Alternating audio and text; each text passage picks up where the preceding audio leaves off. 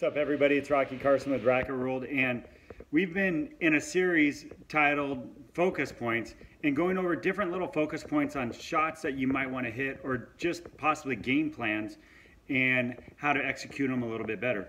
One of the things I was going to go over today, or what I wanted to go over today, was on the pinch or the splat shot.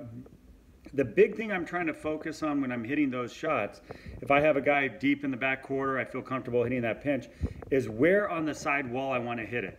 How far from the front wall, or how deep away from the front wall, so that I can get the right angle so it's not going back into the middle of the court, as well as how high on the side wall do I want to hit it. Because I know if I execute those little things, I'll have good results when it comes off the front wall, hopefully bouncing twice before the front line or possibly even the second line. Try that at home, try that on the court, try it on the outdoor court. Hopefully this helps you. Thanks so much.